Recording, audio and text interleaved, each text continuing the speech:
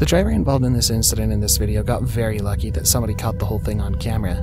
In the video, a car is trying to exit the parking lot when a woman walks up and throws herself onto it. She slides off the hood of the car and lies on the ground. She starts rolling around as if she's in a lot of pain and screams loudly. The driver could have been in a lot of trouble, but someone in an apartment nearby took a video of the entire thing and turned it in to the police. I recorded it. That was fake, right? Hell no.